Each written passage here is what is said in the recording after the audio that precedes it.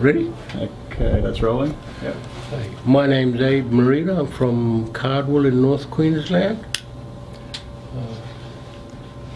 I'm here today at the museum to give a bit of an explanatory conversation on a bicorneal basket that you have here. First of all, we'll look at the basket, shall we?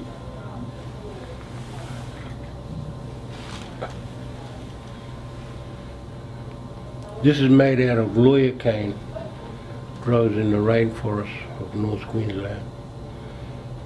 The lawyer cane is a cane that grows to about 10 meters, and it only can be harvested at a certain time, at certain maturity, to get the right sort of lawyer cane. This basket,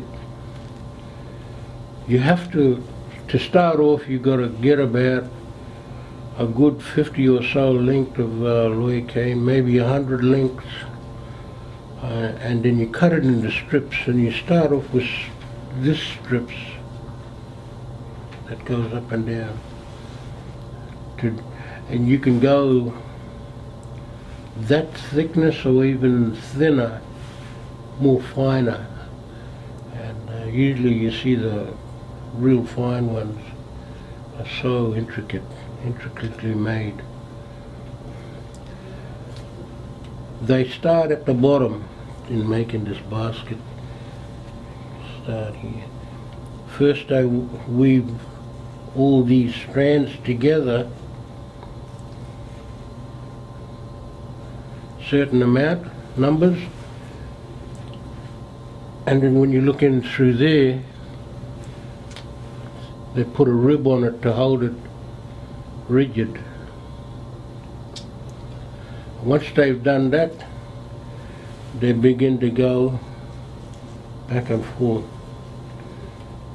on either side of that rib.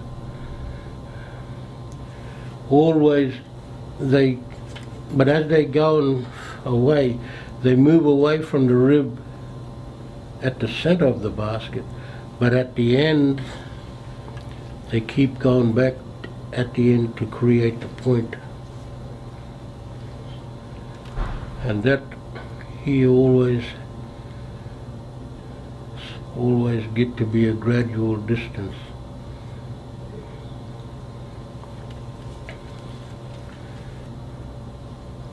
Here they went up three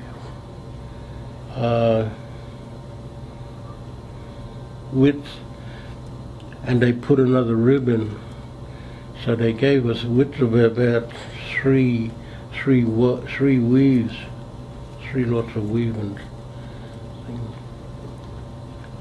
Then they put in a line of 3 ribs, and then they gave it another space of 2 empty ones, and then the 3 ribs again, and then the 3 quick one right at the end, very close together, to give it that strength right at the top. Normally they do a tuck along here, here, and sometimes here on the side. There's one there, and that gives it the unique shape. You can see right at the belly, this would come out, and as it get towards the top here, they tuck it again, which would then close the top. The handles are always done the same way. The handle is made of a different type of lawyer cane, a much bigger variety. They never use the same size as this, and it's always made in a certain way, located at the same position, because that is where the strength is. This here transfers all the weight back to here, so that when you put a load in it, it doesn't flatten out or the bottom doesn't sag too far out. And that is the purpose of the tube ends. The handle are always made the same way, and usually always tied with the same knot. And it is incredible to think that they normally done these just by splitting the cane between their teeth to get the uniform size. They never used a knife. So that's amazing. And the darker color of this is probably because it was hung around a fireplace, which the smoke act as some sort of preservative, and it'll preserve it for a very long time. Because normally if you made this without preserving it in the rainforest, it'll only last for about 12 months, and it'll just deteriorate very, very quickly because of the humidity in the rainforest and all the moisture, the heat, and it'll just quickly rot away. Wood rot will set in. So if it's been treated, they first put it through the fire, the cane, the actual cane. That there is the actual width of the cane. That's what you start off with. So it's used as the strength of that cane here, like a rib. So that's put through the fire to give it the flexibility and the strength, and to make it last. So this basket was probably made during the period when Aboriginal were moved from the tribal area, because it doesn't come up to the standard of the very old ones that you see pre-1800,